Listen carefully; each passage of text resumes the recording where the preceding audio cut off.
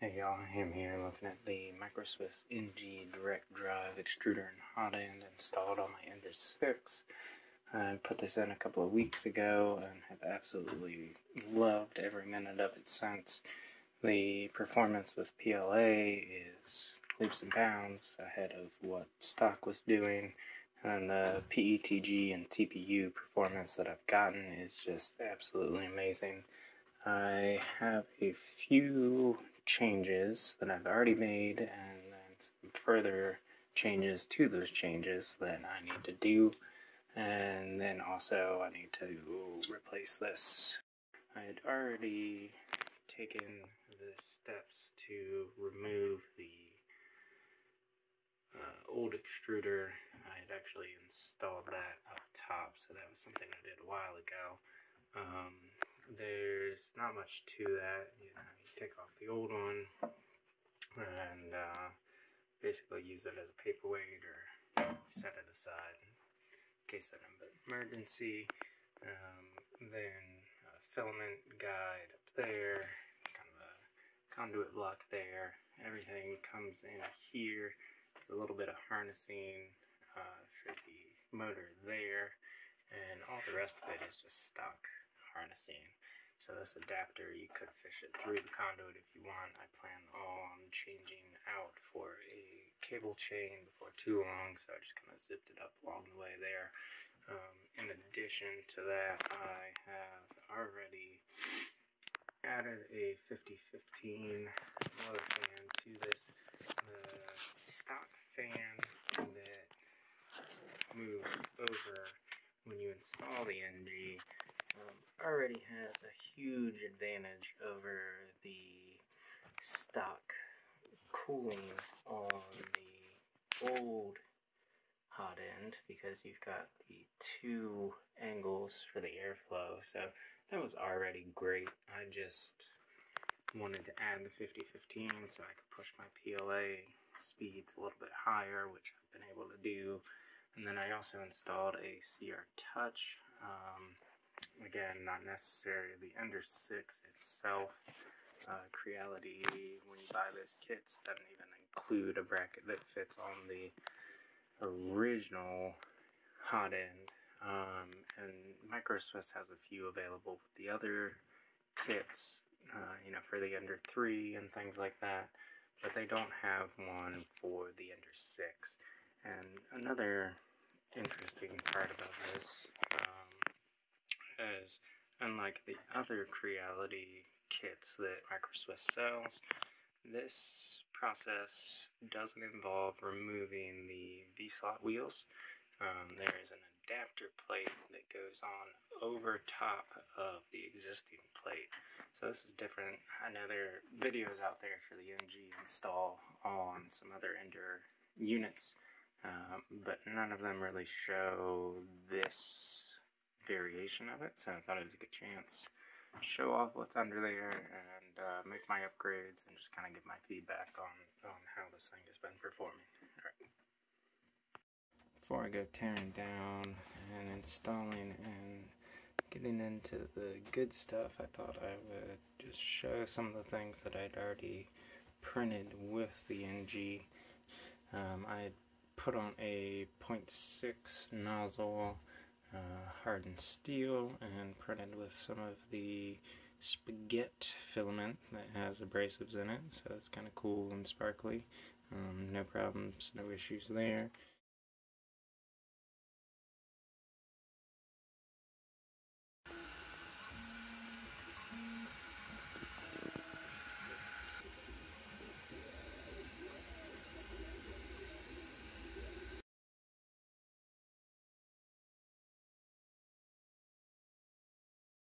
And then TPU, this was a fun one. Almost zero complications or testing, just switched right over to it from PLA. Squishy, almost no stringing. I got some issues with the edges there, but I think that's just my slicer settings. This came out great.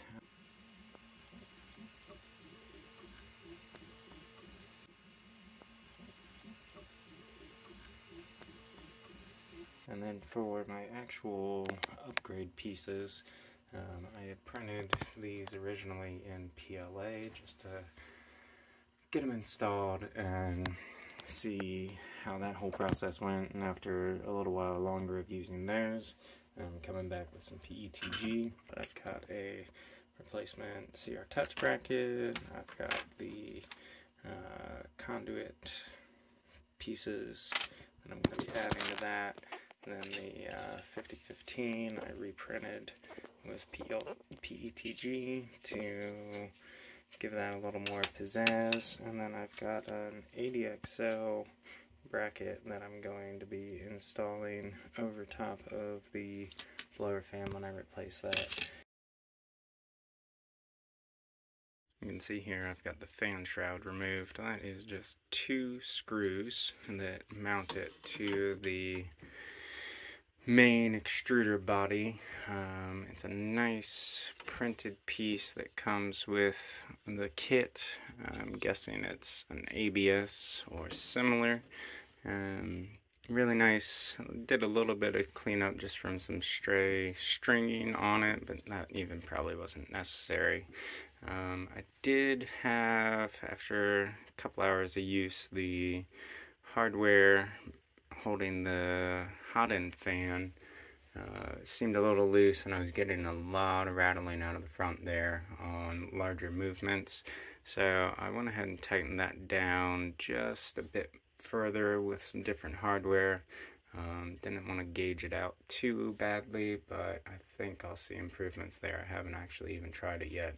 Again, I've got a 5015 adapter, and then I'm going to put here, it's a nice little print I found online, super simple, super easy.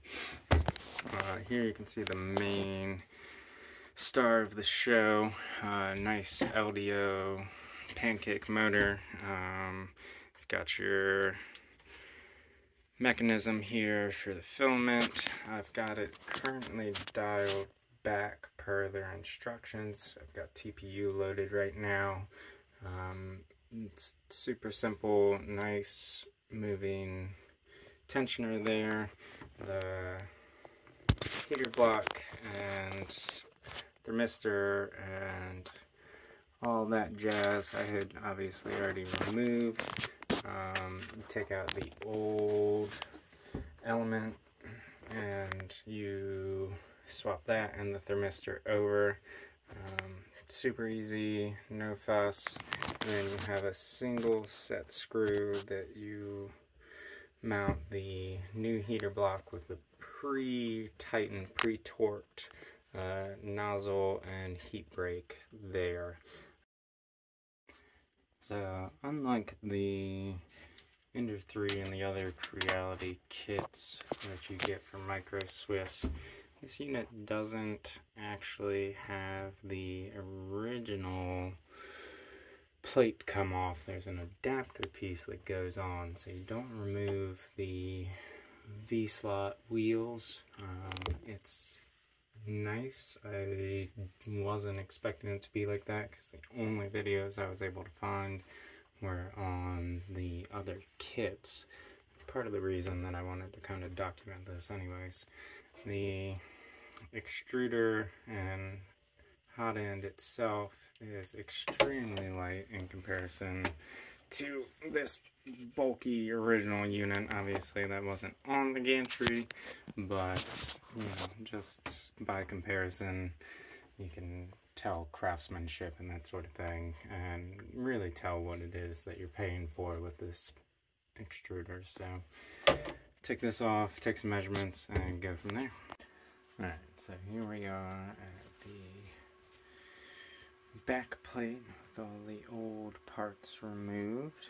Again, you'll be taking off the original heatsink that mounted there, that comes with the heat break and the nozzle. I don't have my nozzle right here.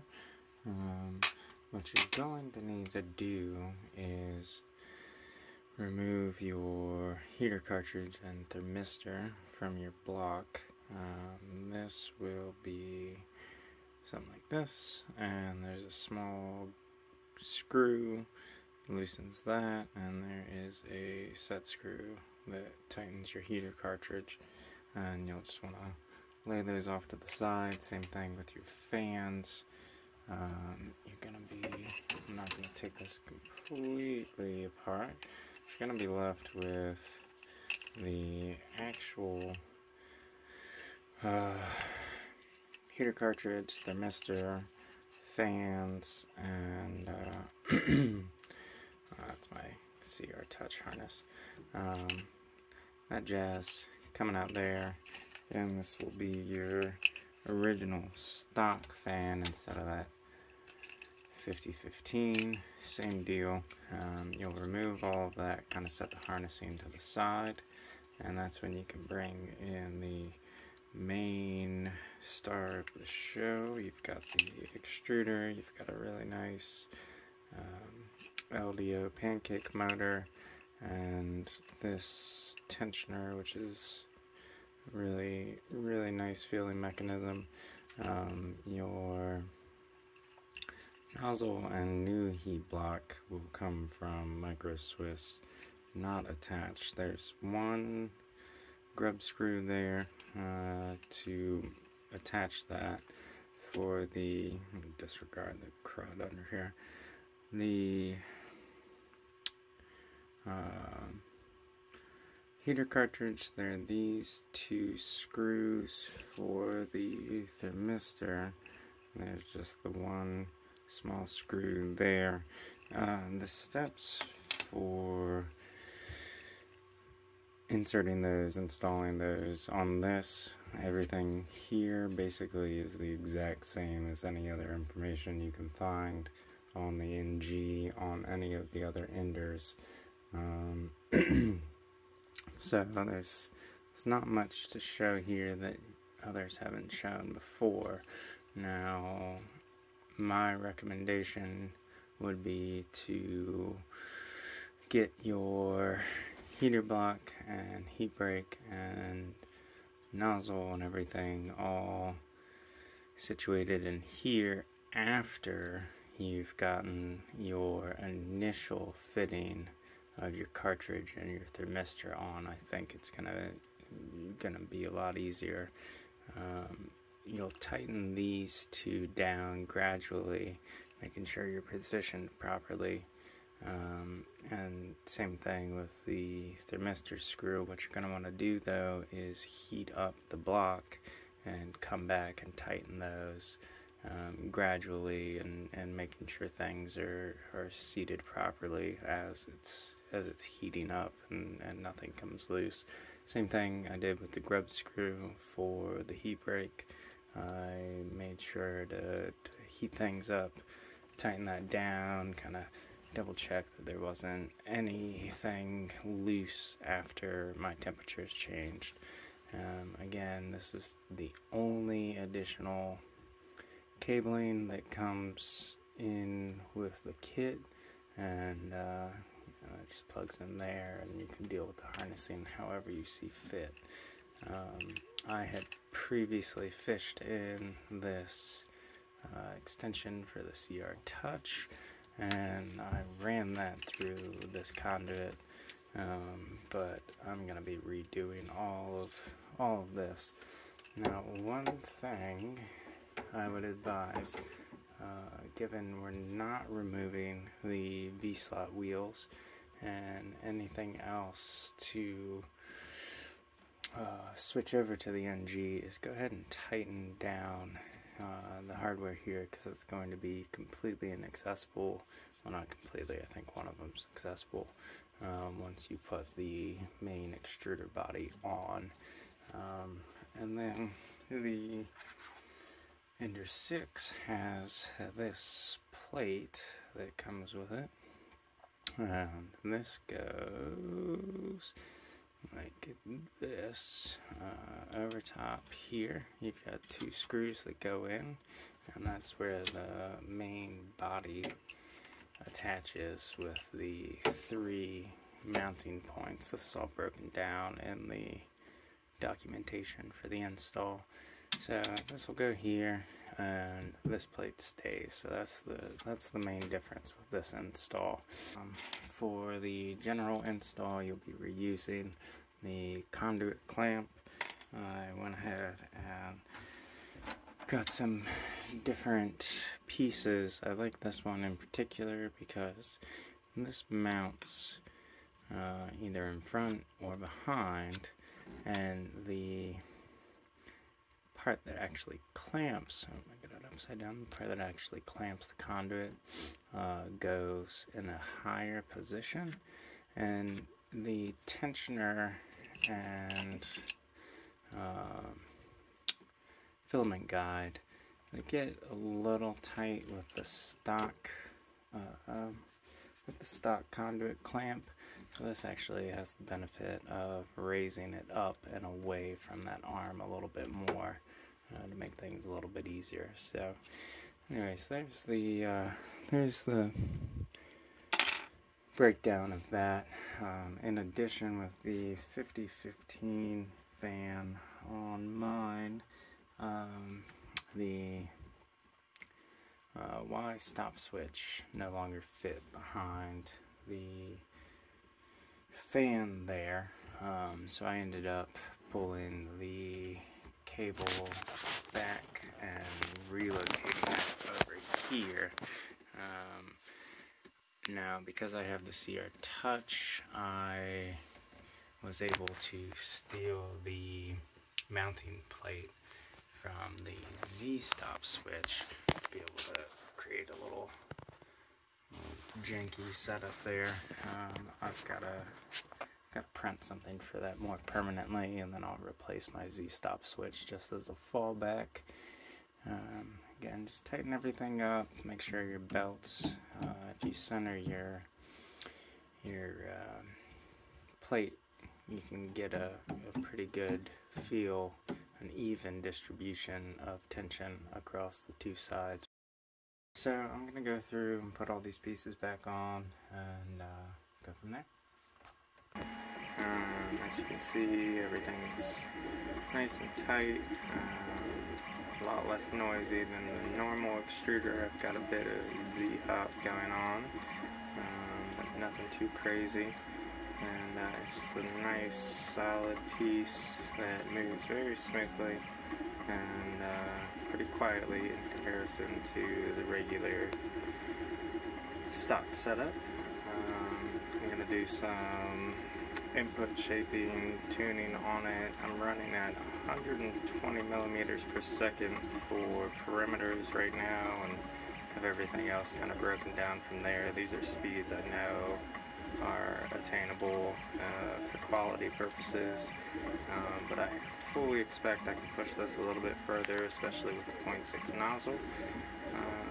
Other than that, you know, I don't plan to try and do a speed boat race, you know, super fast benchy or anything like that. I don't think that this is the extruder for that. It's just good quality, solid prints with consistent results in multiple materials, and no fuss and no modifications. Everything I did here was mostly just for fun and just kind of some quality of life stuff. So overall, a super great product and well worth the money, and super simple install. So I hope that helps. Thanks.